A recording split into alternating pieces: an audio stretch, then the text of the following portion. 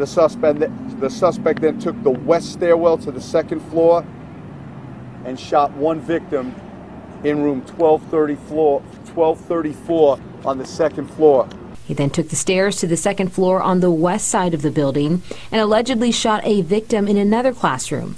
Crews went up the west side stairwell to the second floor, shooting one person in classroom 1234. The suspect then took the west stairwell to the second floor and shot one victim in room 1234 on the second floor.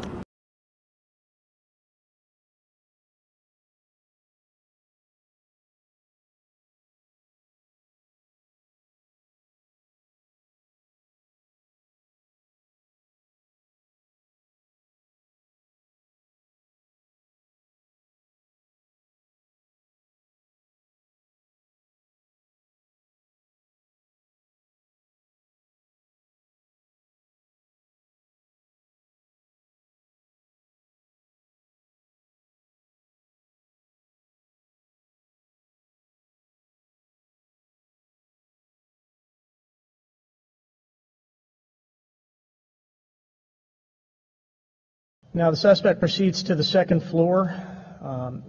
There are no victims in this hallway.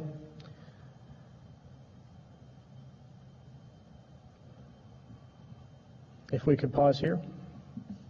As the suspect continues in an eastward direction down this hallway, he does fire into two classrooms on the second floor. However, no victims are struck by gunfire. He fires several rounds into a north side classroom 1231. These rounds actually travel through the classroom and out the exterior windows. He's then going to move on to room 1234, where he fires several more rounds that also travel through and out the exterior windows. And you can continue.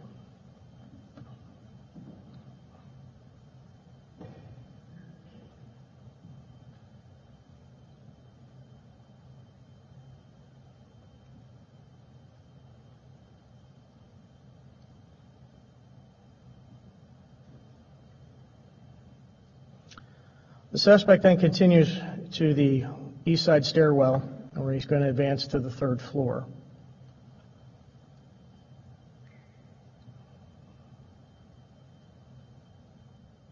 The suspect is on the second floor and then proceeds fairly rapidly through the second floor. There are no victims there. We believe that of all the students that are there, they're sheltered in place. It appears that they can possibly hear the rounds on the floor below. All the fatalities were on the first floor and third floor. No fatalities on the second floor.